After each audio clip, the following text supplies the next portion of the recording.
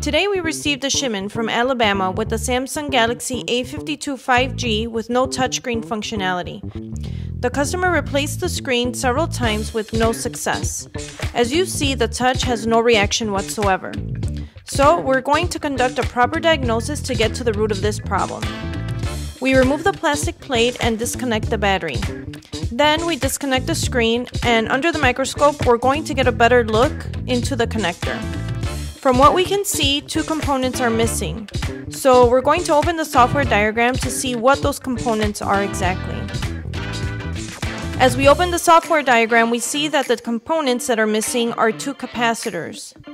Now, we know that the capacitors do not have the ability to disable the touch functionality, so we need to dig further to find the root of the problem. We go to the service manual and it'll give us steps we need to follow to continue with the diagnosis. Here it tells us if the touchscreen doesn't work, we need to check the connector SOC9000. Basically, it tells us to reconnect it should it be disconnected.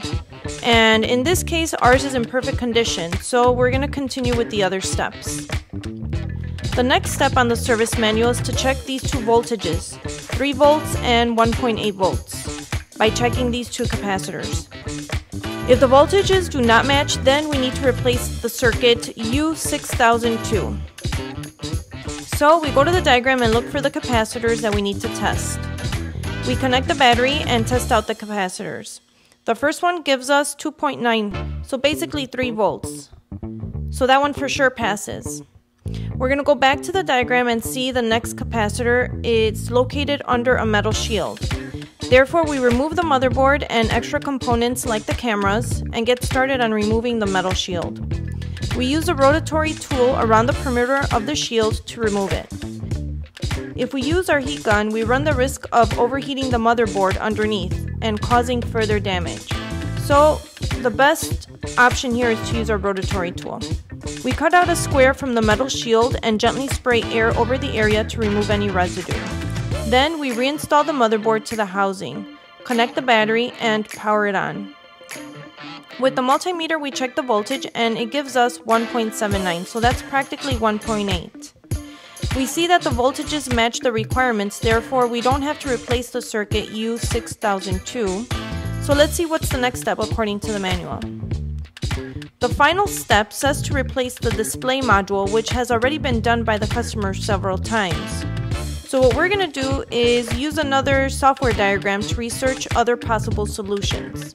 This diagram shows us the connector and we can see how many pins on this particular connector are grounded.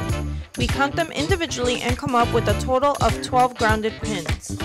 So we place our multimeter on diode mode to check if we come up with the same amount of grounded pins. If we have more than 12 grounded pins, then we know there is a short present. As we check, many are producing 0.296 volts. But we reach this pin and it shows ground. And the pin right next to it is also showing ground.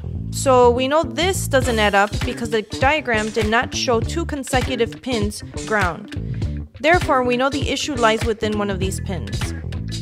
We go back to the diagram and we see that this pin right here is shorted to ground and it's not supposed to be. This line that is shorted has 4 components attached to it: the connector, a resistor, a capacitor, and the CPU. In this case, the only 2 that can be shorted to ground are the CPU or the capacitor. If the short lies within the CPU, then this device will be deemed unrepairable. So our only hope of repair is that the short lies within the capacitor. We will test the capacitor and resistor to check if they are grounded. We use our multimeter on diode mode and see that it does in fact give us ground. So our next step is to remove that one capacitor. We apply flux and with our soldering iron, the capacitor is removed. And this is followed by a swift wipe with alcohol. Now that the capacitor is removed, we are going to check if the short is gone. And it's giving us a reading of 0.4 volts, which tells us the short has been removed. So we take a capacitor from a donor motherboard and install it into place.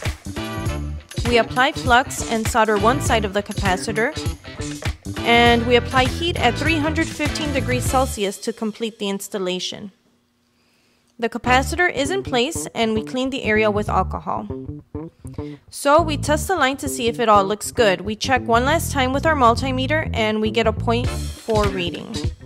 The only thing left to do is to reinstall the motherboard and battery into the housing and to bench test and hope that the touch is restored. And here it is, friends, the touch has been restored. This repair has successfully been completed. And if you're looking to learn how to do these types of repairs, check out our upcoming schedule at www.cellphonerepairacademy.com. Do you have a device that needs a professional diagnosis and repair? Send it our way too.